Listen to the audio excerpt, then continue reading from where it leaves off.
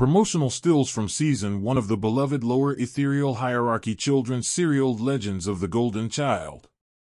By episode 16 of Season 1, Legends of the Golden Child had already established itself as a cult classic in the city of the Ever-Open Eye and the surrounding dreamlands. Syndication talks were well underway with the Agash Continuum, at that time the current authority, in the upper ethereal hierarchy, and bootleg copies on holodisk and Dreamchip were popping up in such far-flung places as Zeb, City of the Necromancers, and even in various occult markets on the 100-Year Coast. With a popularity only rivaled by the millennia-spanning smash hit soap opera Hashtaron's Dilemma, Legends went on to establish itself firmly in the collective consciousness of citizens all across the ethereal hierarchy. Various cults and religious sects that took direct inspiration from the show sprang up over the course of its 17-season run, with critics citing the show's gritty realism as a potential cause of this form of extreme fandom. In part, this behavior is why a reboot of the show has never happened. Season 17 ends halfway through, on a cliffhanger, due to the entire cast and crew being wiped out by a particularly virulent strain of dreamrot. The show first aired during the eternal rule of the silent monks in the city of the Ever-Open Eye, but the relatively stricter blasphemy laws under the Empire of the Bleeding Eye have made any continuation of the series a potential nightmare. Episode 17, helmed by NetherRealm director Sphinx Buggle, is notable for taking place entirely in the kingdom of Eidolon, the mysterious abode of spirits, shades, demons, and other nether entities. Used as a bargaining chip in a union dispute with the Extra-Dimensional Actors Guild, this episode is famous for its incomprehensible plot and, even by the standards of Legends of the Golden Child, bizarre imagery. Voiced entirely in multiple dialects of Corpse Tongue and High Demonic, and without subtitles, fans in the city of the Ever-Open Eye and the surrounding dreamlands were left baffled by this episode. Dripping Nerve magazine called the distasteful result of pandering to otherworldly interests. To make matters worse, due to a rash of spiritual possessions and ectoplasmic tumors in scores of viewers after it first aired, it was ascertained that a cabal of demonic terrorists, working in production on the show, had encoded an alchemical curse into the holodata. Due to this, episode 17 is usually left out of rerun programming, although it can be found in any good occult market in the lower or upper ethereal hierarchies. Episode 18 is notable for its explicit, and potentially catastrophic, political message regarding the situation in the upper ethereal hierarchy at the time.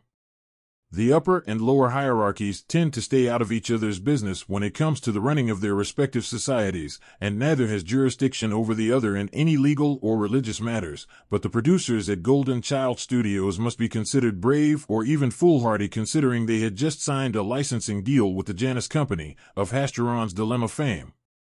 The episode centers around amateur scientist Oren Grape discovering a plot to infiltrate the lower hierarchy, and amusingly the out-of-the-way town of Wizard's Bend is the epicenter of the invasion, by emissarial tendrils of the Agash Continuum. Although utterly uncontroversial in the upper hierarchy, the artificial hive-mind overlord of the Agash Continuum was in reality a great source of anxiety for many citizens of the lower hierarchy. In the fictional world of Legends of the Golden Child, these fears of what some called the Machine Abomination were given voice. Set against the distracting, and what Skinless Face magazine called culturally insensitive, background of the Festival of the Broken Moon, Grape struggles to bring the situation to the attention of Mayor Brilbosh and the town elders.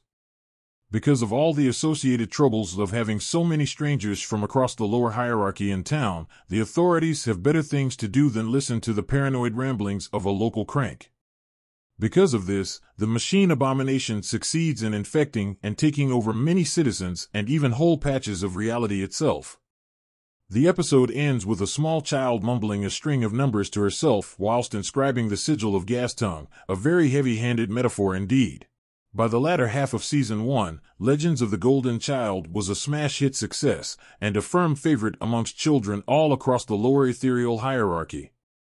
At this stage, licensing negotiations were well underway with the Janus Corporation in the upper hierarchy, the production company behind the ever-popular Hashtaron's Dilemma.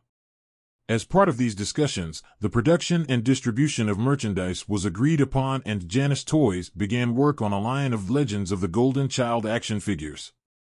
The release of these toys in both the upper and lower hierarchies coincided with the first episode of Season 2 going to air, as well as Season 1 in its entirety becoming available in the upper hierarchy for the first time.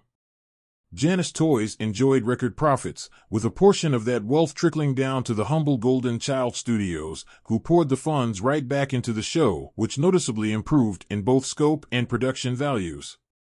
That first line of toys has since been pulled from production, with as many of them as possible being incinerated in the cleansing lava of the volcano of Shagath on the holy planetoid of Ranxus 7. Celebrity seer Eubulos Praxis discovered through astral divination that each toy contained a sliver of soul flesh from deceased ex-cast and crew members from Hasteron's Dilemma, presumably punishment for perceived opposition towards the mysterious and terrible unnamed producers.